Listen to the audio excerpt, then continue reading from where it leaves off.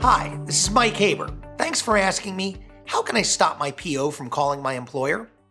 Unless waived by the court, being employed is a standard condition of probation. So if you're on probation in Florida, your PO is required to verify employment. And the simplest and surest way for this to happen, the path of least resistance, is for your PO to contact your boss.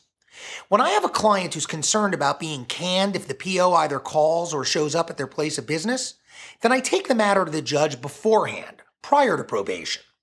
I routinely ask judges to order probation officers to verify employment by way of pay stubs, and 99 out of 100 times, judges agree and do order the PO to stay away from my client's business.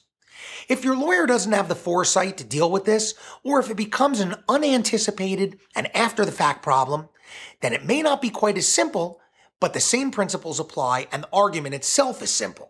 If the PO comes a knocking, then the odds are excellent that the probationer is going to be unemployed, and that won't help anyone. Judges understand and generally agree with this simple logic.